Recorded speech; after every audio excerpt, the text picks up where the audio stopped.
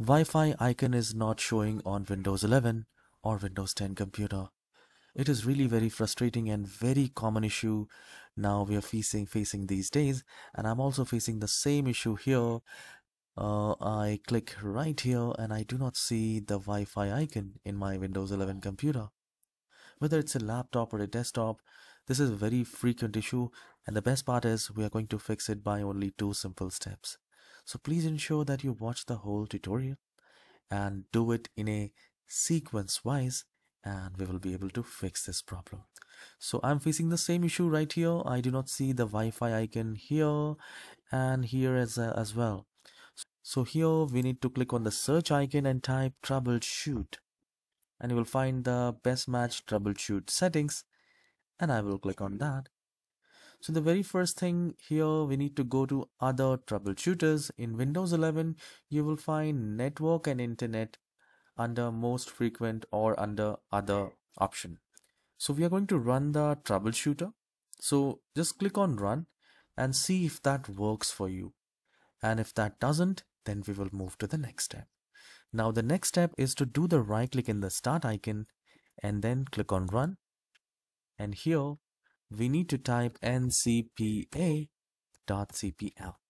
I'll maximize it. Once you have typed ncpa.cpl, click on OK. And here you will find your Wi-Fi.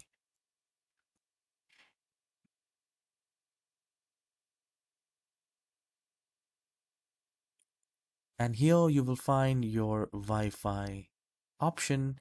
You just need to disable it by just doing a right click, disable it, and then do again a right click and click on enable. Now the moment you do that, you will find here at the bottom right, we will click on that and we see the option is available now. So we will click right here and I'll click on this arrow icon so that we can see all the options, all the Wi-Fi network, and whosoever the network is ours, we will click on that and we will click on the connect. So you can see that I have successfully connected, and I'll just try to open my internet and it should work now. So you can also see that it's working fine. And please do let me know in the comment section if you have successfully fixed this issue, and please hit the like and subscribe. Do leave a comment if this tutorial is helpful. I'll see you in the next video. Have a wonderful day.